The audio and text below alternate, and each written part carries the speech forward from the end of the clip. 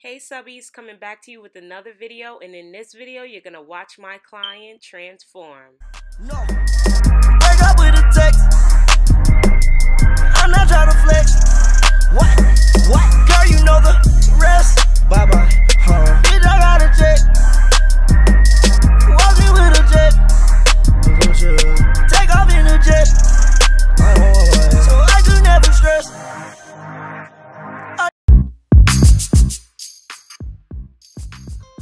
Okay, so we're just gonna get right into it. So my client gave me 3 bundles in a closure. Excuse my brother, he just wanted to be seen. So my client gave me 3 bundles in a closure. She gave me 3 bundles of 20-inch and an 18-inch closure to make her a wig, of course. And I'm just gonna go and in and bleach the knots of the actual closure and of the actual bundles, because she wanted her hair to be kind of red, and I told her that I'm gonna give her like some blonde highlights in the red. So she loved the idea, and so did I, so that's what we went with. Now I'm just taking off the wrappers and everything to the hair so I can get the bleach going. Now, I didn't take off the little band to the hair, and I did that on purpose because I didn't want the hair bleached all around the exact same. If I wanted the hair to be bleached all around at the same level, of course I would have unraveled the actual bundle and bleached the bundle with it out the long way instead of bleaching it while still rolled up in a bundle.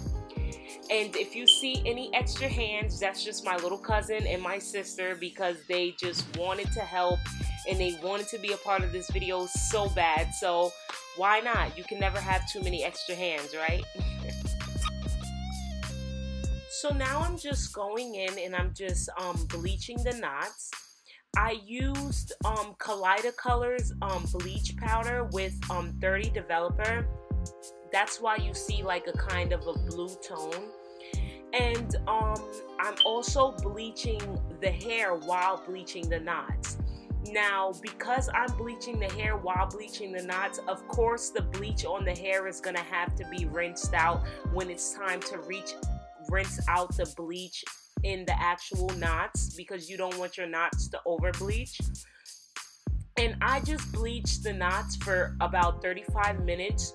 Make sure when bleaching the knots that your powder and your developer, after mixing it together, it's like a toothpaste or Greek yogurt consistency. You don't want it too runny because you don't want it to run through the other side and actually bleach the roots of your hair, because that's another disaster within itself. Even though it can be fixed, it just avoids any problems. So just make sure that it's like a toothpaste yogurt, Greek yogurt consistency, so it doesn't seep through. And make sure you're not pressing too hard on the lace when putting the bleach on the actual lace. You don't want to be too light, but you also don't want to be too rough with pressing into the lace, because it is lace. So that's what I did. I just put bleach on the tips, and I'm gonna let that sit for 35 minutes, and I'm gonna wash it out. And 35 minutes generally is what works for me in bleaching knots. Some people may have a less time. Some people may process for less time, and some people may process, over the time. But I choose 35 minutes because I use a 30 Developer. I never bleach knots with 40 Developer. So that's what works for me. But you always want to keep an eye out on your closure when bleaching your closure, because some closures take 35 minutes, other closures take 20, so you just want to pay attention. Now I'm just going in and bleaching the actual bundle. I have no specific way of bleaching the bundles. I just go in with the bleach and apply it everywhere. Again, like I said, the reason why I'm bleaching it inside, wrapped up in the bundle, is because I don't want even bleaching. If I wanted even bleaching, I would unravel the bundle and bleach so every part gets the bleach. But this was done on purpose because I actually wanted to add in some blonde highlight tones to her red that she wanted to achieve. So yeah, now I'm just, you know, bleaching the bundles.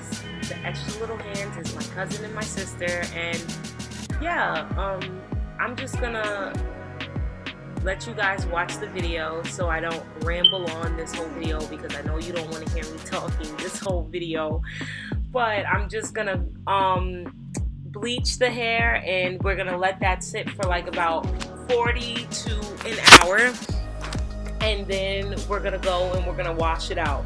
Now the bundles is gonna sit 40 to an hour, but remember, because I'm bleaching the closure hair with the closure knots, I'm gonna rinse out the closure and the hair on the closure after 35 minutes, of course, because I don't want my knots to over bleach. So everything is going to be processing for like about an hour except the closure. The closure is the only thing that's being washed out early because the knots is actually bleaching with the actual hair. Now, if I wanted the bundles to be like a bright blonde, like a high level blonde, any blonde that's higher than a level 8, of course I would have had to bleach the knots separate and then go back and bleach the closure, because 35 minutes wouldn't have been enough time to get the hair to an high blonde if I wanted to achieve a high blonde. But because I didn't need to achieve a high blonde, it just worked out perfectly. Now I know some people, because I'm doing a red, is going to ask why didn't I use a L'Oreal High Color. And the reason why I didn't use L'Oreal High Color is because she wanted a red, but she kind of wanted a red with like a cinnamon tone. So I thought that rinse would be the best way to achieve the color that she wanted, because a rinse has variety of colors, especially the Adore line. That's my favorite rinse line. So I went ahead and I bleached the hair instead of using the L'Oreal High Color, and I feel like on average it's cheaper to just bleach the hair or buy 613 color hair with dark roots and just rinse the hair a color, because one L'Oreal High Color, I live in New York, so one L'Oreal High Color is like about $5. So I feel like on average it's just cheaper to buy a bucket of bleach and developer and just you know, go from there and just bleach the hair. Now I'm just washing out the closure and the closure hair, of course, from all the bleach, and I'm using my toning shampoo, and I just let that sit on the actual hair. When the shampoo comes to a lather, I let that sit on the actual hair for like about 5 minutes.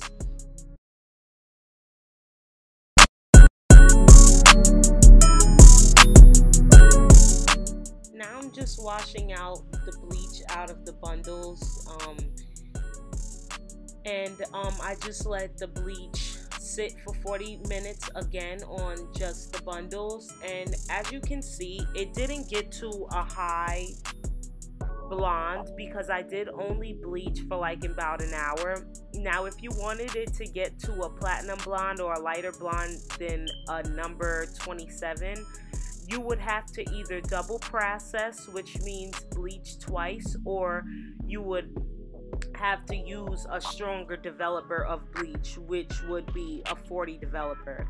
But I just use a 30 developer, and this was the tone or the level that I wanted it to go up to. And I'm also letting the shimmer lights sit and process on the actual hair after I bring it to a lather on the side, which is why you see the soapy bundle on the side. And I think that this shampoo is so important even if you're toning the actual hair after you bleach it, because I feel like this shampoo helps the hair stay away from brassy tones, and it's extra good, especially if you're not toning the hair after bleaching like me. Like, I won't be toning my hair after the bleaching, so it's a high possibility that it might turn brassy because I didn't tone. But because I'm using a toning shampoo, it acts as kind of the same thing, so I don't have to worry about any brassy unwanted tones. Now, if I wanted this blonde to just stay a blonde for a color, of course I would tone it, and because I'm using Adore Rinse on top of that, I don't need to worry about that. But if you guys want a video on how I bleach and tone some blonde hair, give this video a thumbs up and make sure you leave a comment below, and I'll most definitely do a video of that. I'm kind of getting the hang of the video thing, so yeah, just tell me what you want to see and I will gladly make it happen for you guys. Now I'm going in with the two Adore colors in 72 and 76. One color is copper brown and the other one is paprika. And I'm just going in and applying both colors in no specific way on the actual bundle. And I'm just, you know, brushing it in, making sure that the color is being saturated. Now the bundle is still wrapped up because, again, like I said, I wanted a couple of blonde highlights in it, so I knew that if I kept it in the bundle that it wouldn't completely be submerged in the color all the way through. And that's how I achieved my blonde highlights without actually going through doing the weaving technique or the slicing technique. And if you guys want a detailed video of me actually constructing a wig, give this video a thumbs up and leave a comment below, and I will definitely do that. And this is my client slaying the wig. I did sew this wig on. If you have any questions as far as me constructing you a wig or just regular questions, you can leave a comment below or you can email me at my email in the description box. Don't forget to like, comment, and subscribe. And until next time, bye subbies. Mwah. Love you all. Oh, nah, nah. What's my name? Oh, nah, nah. What's my name?